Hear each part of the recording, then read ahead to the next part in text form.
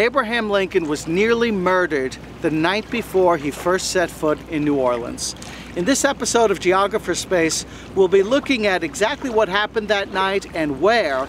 But before we do that, let's take a broader step and understand the circumstances for Abraham Lincoln's visit to Louisiana. In the spring of 1828, Abraham Lincoln and Allen Gentry of Rockport, Indiana, started building a flatboat to bring cargo, probably hominy horn and smoked pork, down to New Orleans. By my best estimates, they probably departed Rockport, Indiana in the third week of April of 1828, spent a few days coming down the Ohio River into the Mississippi, and in early May entered the river as it borders Louisiana and Mississippi. He makes his way past Baton Rouge, and at that point, Allen Gentry and Abraham Lincoln describe that they lingered along the Louisiana Sugar Coast. That's how they refer to what we call the River Road region. Why Sugar Coast? Coast was a term used to mean the lower banks of the Mississippi. Sugar cane grew in plantations here, and by lingering, what they meant was going from landing to landing in front of these plantations, bartering and trading and making their way to New Orleans. By my best estimates, on the night of May 12th or May 13th, 1828, Lincoln and Gentry tied up for the night someplace in lower Louisiana between Baton Rouge and New Orleans. Why did they tie up for the night? Because it was so risky to float at night. So they cabled up, they anchored, and they would sleep on board. And that's when the attack occurred. There's a number of descriptions of what happened that night, some of them written either directly or indirectly by Lincoln himself. He describes 7 men, they were African Americans, with an intent to kill and rob them. And he and Gentry were, quote, hurt some in the melee, but succeeded in driving them off from the boat and then cut cable and weighed anchor and left.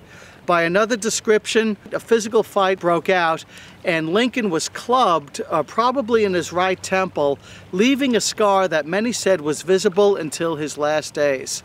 So I think it's safe to say that having been clubbed by his temple, that he could have been killed that night.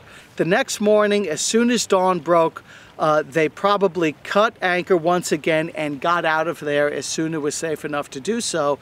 And then later that day, in mid-May of 1828, Lincoln and Gentry landed at the flatboat wharves of New Orleans. So the question becomes, where exactly was this attack site? And so what I've done is read every account that was recorded of interviews done in the 1860s, of clues that Lincoln left.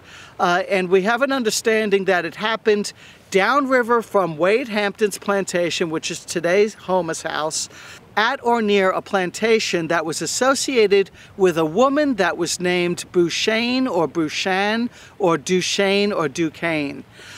These names were written down very phonetically, and if you scour the plantation records, that name does not come up, but in fact there was a woman named Duquesne or Duchesne in this area.